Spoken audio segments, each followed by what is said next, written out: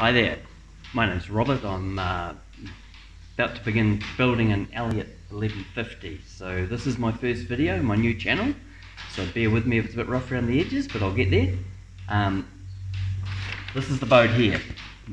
Many of you will be familiar with the Elliott Tourer. It's got the cabin layout level with the cockpit.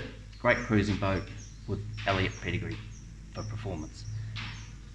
So sail plan. The idea of the boat, the project, is basically keep it simple.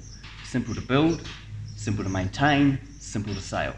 Okay. The previous boat, Elliott 1350, fantastic boat, but quite a complex boat, expensive to build, and I just feel that this is a progression for me at my age, having a boat that's easier all round. So I feel really privileged in being able to do this right now, having the space and the time. My company, Sail Connections, which does outbound travel, selling sailing holidays, is pretty much inactive at the moment. So here I am with a year to spare, and the space. My very good friend Neil McCall's given me his fantastic shed, and Greg and I have been discussing this project for quite some time, and now I'm into it. And the idea of these vlogs or this YouTube channel is to give you an idea of the scope of the project. Okay, I'm not really here to teach you how to build a boat, because I'm actually not a boat builder. I've been around boats all my life. I'm old school. I wanted to go sailing in my day, you had to build a boat.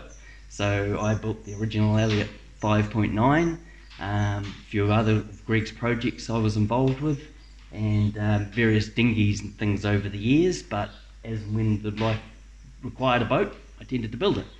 And the stage I'm at now is this is the right boat for me. And I think it's a fantastic project. I think that it's something that a lot of people could probably take on. You probably don't realise that it's not that complicated, but there is a lot of time involved, so I need to show you the full scope of this project. I'm a bit bemused by the fact that never have so many power tools been owned by so many, yet people don't seem to take on projects anymore. And this is a goodie. This gives you something that will endure beyond your years, a quality boat, something far better than what you can buy as an imported boat, and a boat very suitable for New Zealand conditions. So join me. I'll be doing various videos all the way through. I will do a little bit of technical stuff, but really what I want to do is cut into each stage, each milestone, tell you what's been involved, who are the good people to use, what experiences I had, tips, things I found out along the way, and I think it'll be both entertaining and informative. So that's my goal, and let's see how I get on.